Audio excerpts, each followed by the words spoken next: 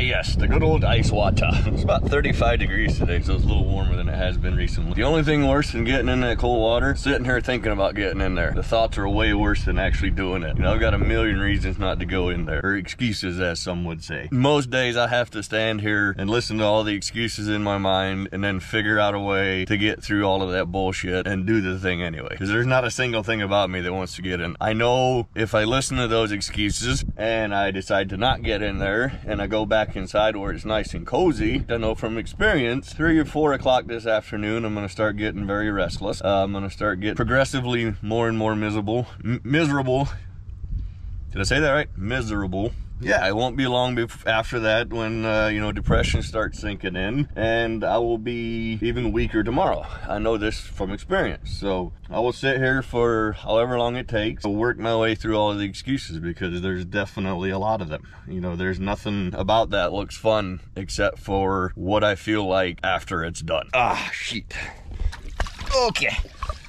Yep, nice and fresh. As always. Whoo, buddy. That's, yeah, definitely more of a bitch than normal today. I don't know why, but, you know, you'll have those days. The excuses were running rampant, but here I am.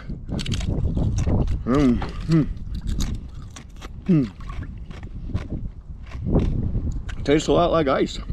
Gotta do the sucky thing now so that I can be at peace later. I can already feel all the bullshit going away. My mind is starting to relax. It knows the fight is over now. It knows it lost. So it's like I can literally feel it weakening. Like the excuses are leaving and I'm just here.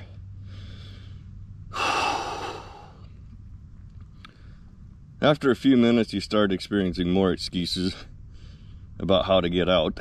You know, right now, like for some reason my fingers are hurting. I'm not sure why, but probably because that's a new thing that I haven't experienced. You know, it gives you a different reason every day. So you gotta be ready for an attack. You just never know what kind of attack it'll be. So, but there's always something.